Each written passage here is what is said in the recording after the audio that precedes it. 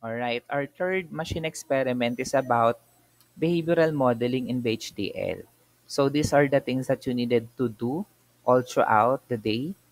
You'll be designing a VHDL code using behavioral modeling. Again, the approach is behavioral model for the following: two input OR gate, two input XOR gate, two input NAND gate, three input NOR gate, three input XOR gate. And then meron tayong catch dito sa letter F, four input AND gate. Pero nilagay ko dito, kailangan mo ng 2-bit input vectors, A, B, C, and D. And then gagamit ka rin ng 4-bit output vector for the output variable Z. So meaning to say, itong A, B, C, D, at saka E, ang approach po natin dito ay scalar pa rin or single bit. Pero yung letter F natin, gagawin na po natin siya na bit vector, similar to what I have discussed to you earlier. So ito lang yung theory na pwede mo ring dagdagan based on sa ating experimentation about behavioral modeling in BHDL. So we actually have different types of BHDL modeling styles, and we could actually write our architecture of HDL in different coding styles. Yung ginawa natin previously, data flow modeling and behavioral modeling. So doon pa rin naman tayo ikot. Pero eventually, gagamit din tayo ng structural modeling, and then meron pang tinatawag na mixed modeling na kino-combine natin yung structural and behavioral approach. So this is an example of data flow modeling. Ayan. So an example of HDL code for the AND gate. Again, we have here the header file declaration, which is already common to us. We have here again the entity declaration. Again, we have A, B, and then the output Y. So na-notice natin, scalar lang po ito, single bit pa din yung gamit natin. Ginamit lang natin dito standard logic. And then, for the data modeling style, doon siya nakalagay sa mismong architecture. So, kapag data flow style, ang ilalagay mo lang sa kanya is y less than or equal to a and b. So, this is the commonly used modeling style, the data flow example. And then, pwede ka rin gumamit ng behavioral approach. For behavioral approach, same pa rin naman yung ating entity, hindi siya nagbago. Pero this time, gumamit tayo ng process. So, yung pangalan ng ating entity ay and underscore one underscore behavioral. Then we have here begin process AB, then begin, and then we have here end the behavioral. And then of course, since meron tayong begin ng process, ina natin yung process. And then we have your if statement. If A is equal to 1 and B is equal to 1, then we assign the value of C, the value of 1. Else, we assign the value of C, the value of 0. So in VHDL, marami tayong modeling styles that we could use so that we could describe our digital circuits. Marami pong different types. Sinabi ko na ngayon kanina, Web 4, di ba? Pero ngayon, gusto ko ipakita sa inyo examples ng 3-input NOR gate for each. For example, ng behavioral modeling at saka data flow modeling kasi yun yung kailangan yung gawin for our third experiment. Again, take note, pag sinabi natin behavioral modeling, it describes the function of a circuit without specifying its structure. It uses high-level constructs, if-else statements, and processes. So ito yung keyword. Para malaman mo, behavioral pala yung approach ko, gumagamit ka ng if-else statements and then processes. So, forget about this one, yung header file, common na to sa atin. Dito pinangalan natin yung entity as NOR3 underscore behavioral kasi we would like to design 3-input NOR gate. And then we have ports A, B, C, standard logic, then Y, standard logic. So, meaning to sa example na to, scalar pa rin, 1 bit pa din. Then, architecture behavioral of NOR3 underscore behavioral. So, ito ulit yung entity natin kanina.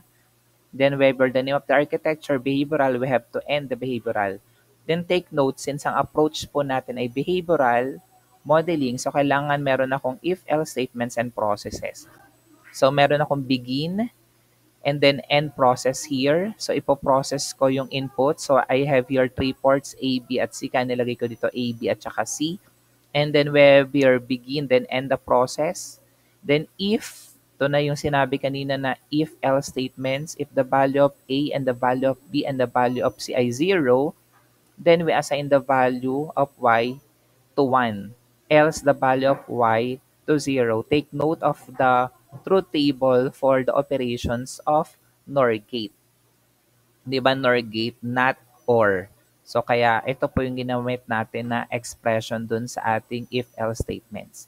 So this is one example na kailangan mong gawin dito. Yan. So one version na naka-behavioral and then another version na dapat naka-data flow. Ano naman yung data flow? So data flow modeling uses concurrent signals assignment statements so that we could describe how data flows through the circuit. So ang keyword, concurrent signal assignment statement.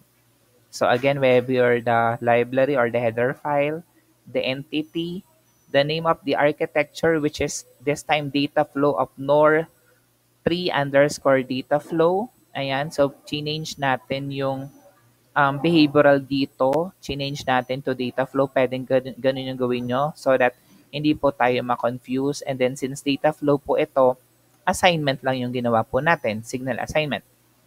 We assign the port Y to be equal to not A or B or C. So again, yung sa ating third experiment, dito sa A, B, C, D at saka E, even sa F, gagawa ka lang ng two versions. One for the data flow, another version for the behavioral. Alright?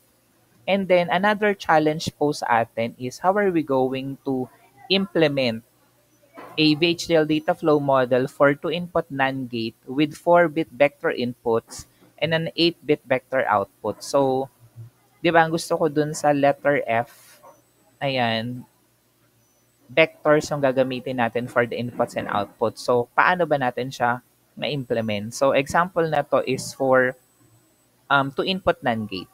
Yan. So, again, meron ulit tayong header file. And then take note, meron na tayong changes dun sa ating entity. Yung pangalan ng entity natin, none to underscore vector, web ports A and then B, then output Y. Pero ang ginamit natin dito, standard logic vector.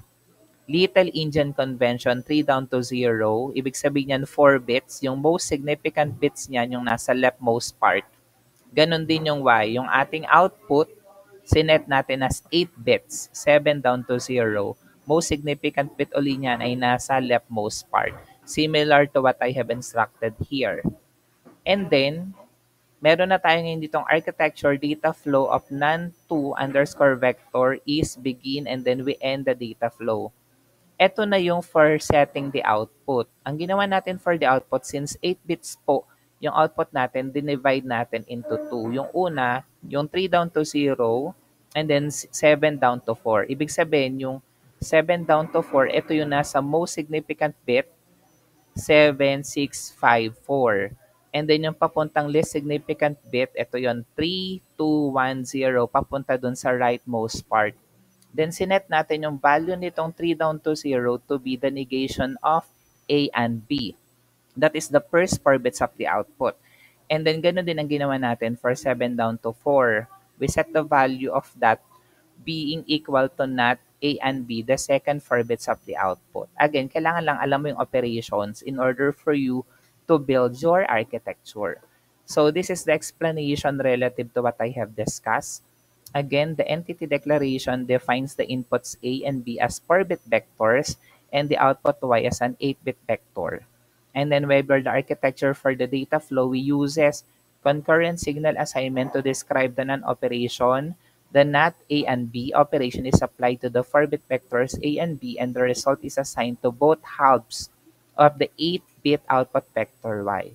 This model also demonstrates how to use vector inputs and outputs in a data flow style, which is useful for more complex designs where you need to handle multiple bits simultaneously. Again, so for the experiment, you have to do two approaches, data flow and behavioral model for A to F. And then ma-appreciate ko kung gagawa ka rin ng explanations just like what I did. Pwede mong i-tabulate yung mga results and then make the necessary explanations and observations on your machine experiment. Thank you.